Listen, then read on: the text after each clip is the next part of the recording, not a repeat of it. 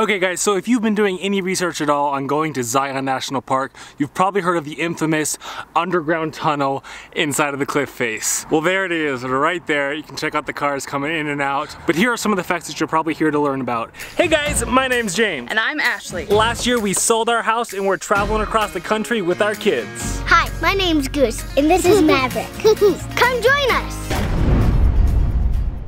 If your vehicle is over 13 feet 1 inch tall, which few RVs are, but some are, you are not permitted to go through it. Or if your vehicle combined length, that means truck and trailer combined, are over 50 feet in length, you can also not go. Third, if your rig is over 11 feet 4 inches tall or 7 feet 10 inches wide, we would need a special $15 permit that you can get at the park entrance to give you a trolley follow car through. They have to shut down the tunnel so you can drive directly down the middle. So there are the facts that you probably are looking for. If you're over 13.1, you cannot do it at all. If you're over 11.4, you need a permit. And if you're over 50 feet combined length, you cannot go through the tunnel.